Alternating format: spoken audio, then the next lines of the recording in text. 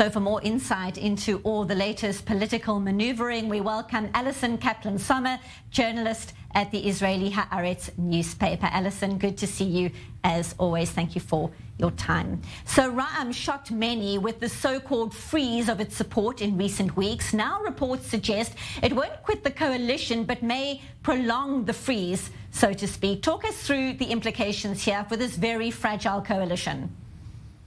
Right. So I guess it's the political equivalent of having your cake and eating it too, trying to freeze its participation in the coalition as a sign of protest of Prime Minister Naftali Bennett's tougher line on the Al-Aqsa Mosque and permitting Jewish prayer there and the inflamed tensions between Jews and Arabs in that very sensitive spot.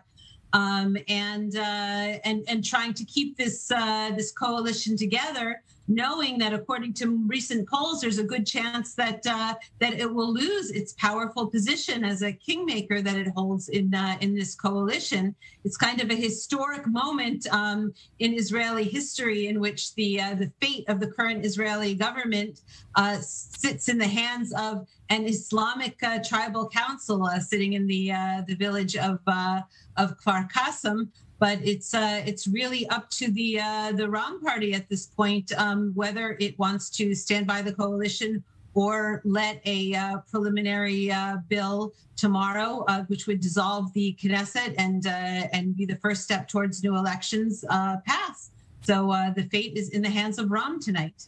So certainly all eyes on that meeting and any outcome, of course, if and when that does happen. But Allison, as you alluded to, the bill to dissolve Parliament, if it passes a preliminary reading tomorrow, it's downhill from there. How do you see this all unfolding? What happens next?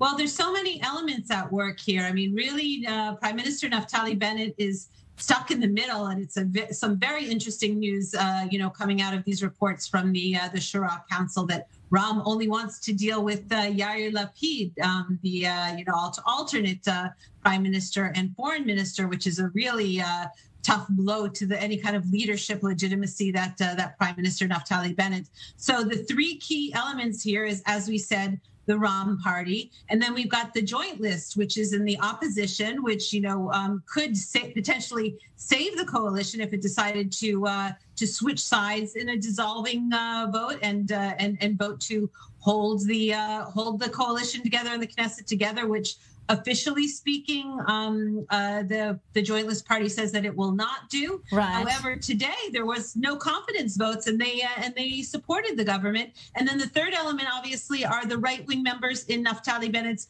own Yamina party, which say that they may not be able to hold it together. So really, these are the three key players, and it seems that this government is doomed. It's a question of when, not if, it's going to end, and we're headed towards new elections.